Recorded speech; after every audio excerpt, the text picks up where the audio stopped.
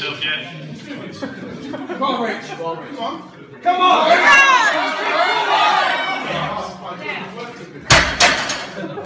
Yeah.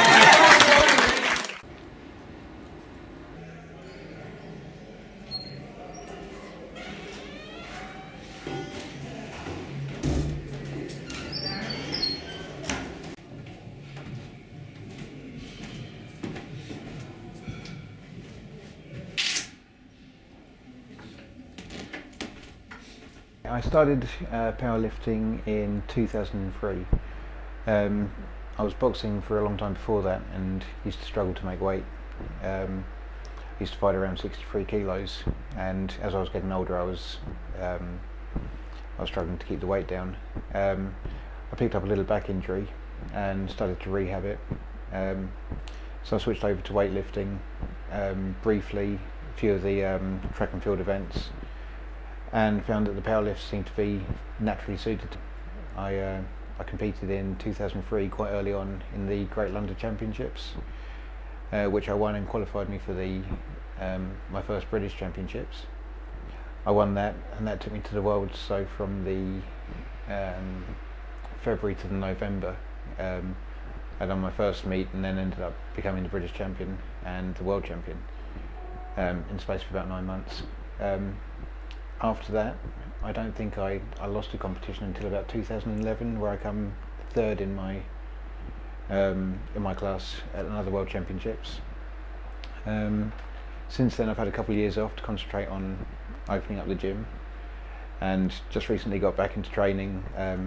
I'm the current British champion, and in May I'm getting ready for the next World Championships. Being World Champion was good, but it wasn't quite as satisfying as I expected, because it was quite soon, and I think refining my lifting since then has been more satisfying. Getting compliments from famous coaches and well-known lifters was probably a big achievement than what I've won.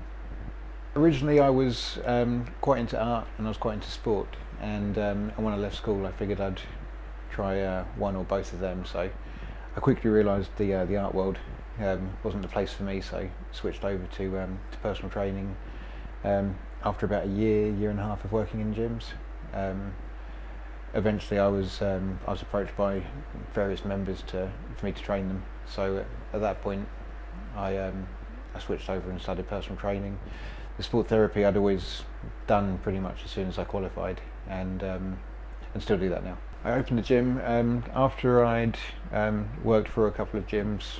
I'd become manager at one gym and then switched over to become freelance when I was doing the personal training and the sport therapy.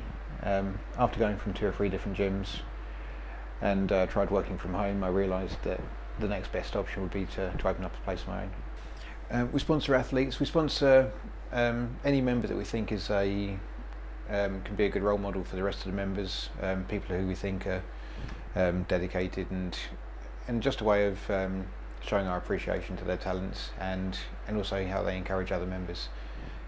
We sponsor a bikini athlete, Jeannie. She's really nice. She's really encouraging to a lot of the members, and it's not just her sporting achievements, it's the fact that she's so hands-on and willing to help everyone. It's the reason we sponsor her.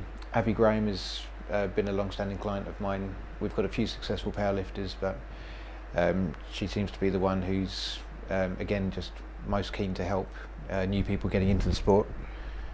And finally, Oliver Reed.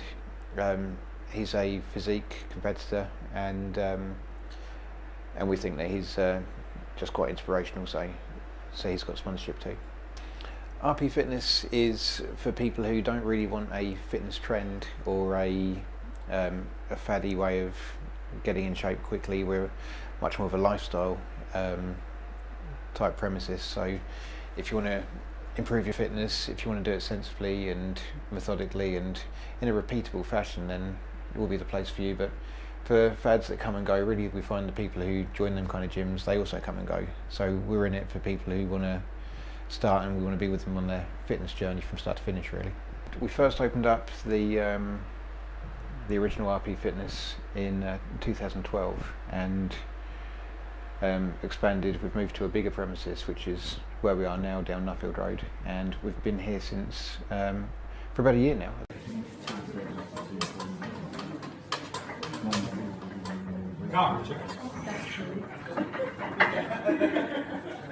Go on.